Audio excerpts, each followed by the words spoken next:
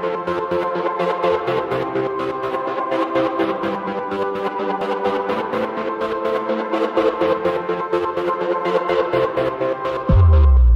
talk will be given by Eric GOOSBY.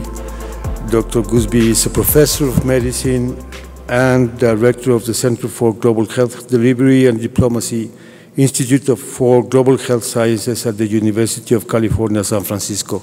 He has over 30 years experience in tuberculosis and HIV/AIDS as a clinician, researcher, and policymaker. In January 2015, Dr. GOOSBY was appointed the UN Special Envoy on Tuberculosis, promoting awareness of how to make the world free from tuberculosis. He is also the keynote speaker for today. So, Dr. GOOSBY, please. Well, good morning. It's a real pleasure and an honor to be reconvened with you today to continue the discussion that many of you in this room started years ago to highlight the importance and disproportionate impact that tuberculosis has on the lives of the people on our planet.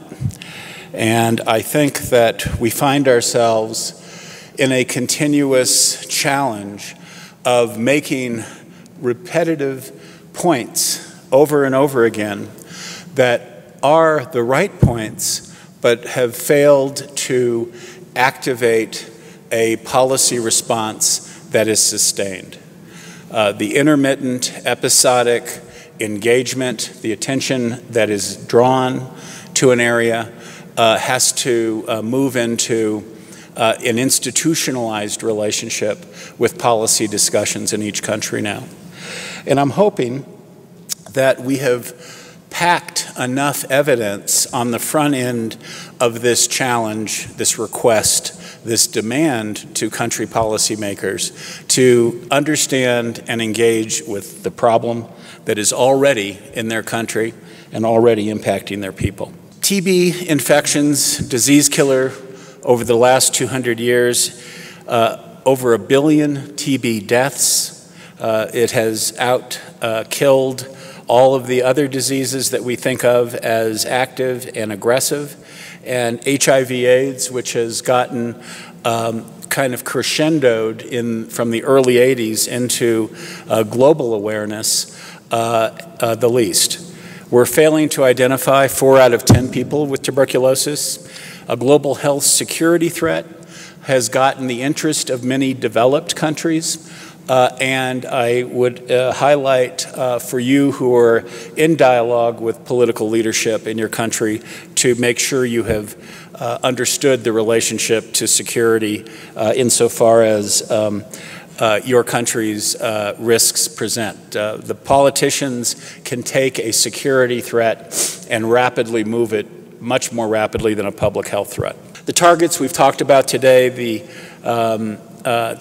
2030 goals and the 2035 goals, more than aspirational, but I feel there is an intellectual legitimacy in stating what needs to be reached, what can be reached with reasonable modifications of investments. And I think that our modeling has really put that picture clearly out there. The TB remains the major public health emergency. Just looking at how other responses have happened, the 1.4% decline, the only one that is less than that is the respiratory infection one. Every other area of kind of general public health engagement has improved. Why have we not made progress, and why are the SDG targets currently really not achievable? Well, there are processes in the establishment of medical delivery systems that have the challenge everywhere of identifying those individuals in the population that are at highest risk, understanding where they are, how that risk is modified or changed, and how they position with access entry points to your medical delivery system. That is a dynamic process as the population changes, as economies change, and requires that the delivery system have a surveillance capability that stays on point. The delay in getting an individual to a diagnostic evaluation, the delay in having individuals started and followed with the appropriate diagnostic tests have been a continuous challenge. The population, 50 to 60% of the patients begin seeking care in informal and private settings. That fact limits our ability to identify, enter, and retain patients in care considerably and needs to be addressed everywhere. The 52% in high-burden countries recommending gene expert use, about 47% of those countries that have recommended it have purchased, and about half of those are at the point of implementing, actually standing it up, not just in centers of excellence or in centers, but also moving it out to point of care availability. I think that the platforms of using light microscopy still remain the dominant tool, and our ability to pivot into more accurate diagnostic avenues has started. In HIV, this same delay was seen in moving CD4 machine capability, in having diagnostic monitoring labs available for monitoring of liver functions, kidney functions. All of those required really years to stand up, again, not just in capitals, but as you moved it to scale in every country. The providers, 3 healthcare providers are seen on average before the patient is diagnosed. And that lack of differential diagnostic awareness of tuberculosis, our inability to move a person with complaints consistent with TB in front of a diagnostic opportunity, and then once diagnosed in front of a treatment opportunity, is disconnected, disjointed, not a continuous flow. Taking often the patient involved in the diagnostic workup in a back and forth relationship with the delivery system, when with just a little accommodation and cooperation, the investments that have already been made for identification, entry, and retention need to be better orchestrated, need to target better, need to move more into the community, and I would say have more community orchestration, where those affected, and infected with tuberculosis are involved in the management of identification, entry, and retention. So, holding us back aspects of it, the bottlenecks that end TB to scale activity in countries, really are fundamentally political and clearly financial. The world has tried to drumbeat. Many of the people in this room are responsible for that drumbeat, accumulating over years, but accumulating in the September 2018 convening.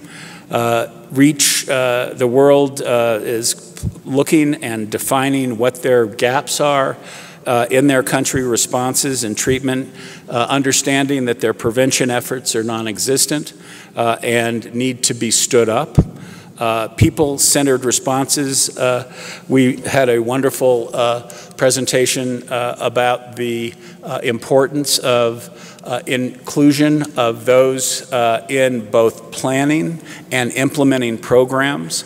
It's not hard to figure out how and where patient input can be identified. The problem is often having the local leadership open and receptive to allowing those who use and depend and need the services in on those discussions. It's not a natural reflex, but it is an essential reflex. And virtually in every country, there is that hesitation, but every country that takes the step into open, aggressive inclusion improves their programmatic footprint. improves their ability to identify, enter, and retain people in care for the duration of the relationship needed. And I think we have underutilized that avenue. Accelerate development of new tools. Many of you in this room are way down the road with this. Resource increase has to be the first and last thing discussed with every policymaker. The understanding of what their budgets are buying in way of outcomes for tuberculosis, how there is or is not synergy with other investments in the health delivery system, how procurement, distribution, lab efforts are often collapsible, and an area where savings can be realized. The concrete commitments that came out of the September meeting are important. They hold a target in place, and in the HIV arena become the narrative that you're able to continue between meetings or between events that highlight the expanding or contracting burden of disease. I think it is a way to keep a benchmark and a way in a collective sense to hold those accountable. It's collective though, and it needs to be broken down to each country's portion of the 10 million new infections, the 1.6 million deaths. How many of those are from and in your country, and is your leadership aware of that burden of disease? It needs to be translated local. So the investment priorities for high burden countries and their partners need to be defined. The Lancet Commission, in its publication, we really went through what we thought made the most sense based on the evidence available and then on modeling that was done for the publication itself. Priority 1, patient-centered services, we've talked to that. Reach high-risk people with screening and prevention programs. This has got to be specific, aggressive, and geo-mapped. It needs to change as targets change, as locations change, with expanding economies. Developing new diagnostic therapies and vaccines. We will not be able to massively drop numbers without both availability of current standards of care, but really the development of new interventions that prevent infection and spread. Invest the funds necessary to end tuberculosis. If nothing else, your country leadership needs to understand the disparity between their current investment and what you calculate, and there are many to help you calculate what is the needed investment. That disparity needs to be something that you follow, that comes into every piece of literature that you engage with leadership, and this is the way you keep it on the table. And I think coming from the scientific provider, public health community is a gesture that cannot be ignored. They cannot act on what you tell them, but they will always have to listen to what you tell them. If you bring that into a community request, a community awareness of your ask, of your dialogue, I think things over 2 to 3 years always change, because you really force them to move to a more reasonable position. And then finally, hold countries and stakeholders accountable for making progress to end the tuberculosis. So the solutions for these priorities are have really already been talked about in with the speakers today. Ensuring that TB programs, person-centered, reach those at highest risk, prioritize improvements and relationships with those who are already interfaced with the population, such as the private sector, and to provide universal access to the diagnostics and drugs that are required to do this. Those that engage can define targets that are aspirational but achievable, and getting comfortable with modeling exercises within your ministries of health as the central tool that you use, changing the variables is important. So invest to accelerate the development of new tools. I think all violently agree with that. Generate the sustainable financing. So increased domestic resource mobilization is critical in every country. Achieving that by prioritizing TB services, being creative with new forms of taxation, improving the allocation and pooling of the health sector in general, but it really boils down to looking at what your current budget has in its investment, is that it is investing in TB, and to understand what that investment creates, buys in outcome. Understanding what the investment creates an outcome. And doing the budget like that moves it into more of a strategic planning, but it introduces a linear movement from year to year, not just in the outcomes that you're monitoring, but in understanding that how your investment changes the outcomes that you get. So, creating an enabling environment, commitment to multi-sectoral solutions, listening to survivors and advocates, incorporating in a continuous improvement way those problems, hurdles, solutions that often are present not only in your provider staff, but also in those who use and depend on the services. We can build a TB-free world with targeted, proven strategies, smart investments based on sound science, accelerated research and development, and a shout, cry, challenge of accountability that we bring to the political leadership in each country. I believe that we need to be louder with it. We need to be respectful but consistent and speak to the tragedy of having a disease that we can prevent, we can diagnose, and we can cure unresponded to for so long, impacting so many people on the planet. If we're serious about a movement to universal health coverage, tuberculosis has and must be covered. And we cannot pretend that we can ignore such a large killer as we move into NCDs and UHC. Thank you. Appreciate the time to speak to you.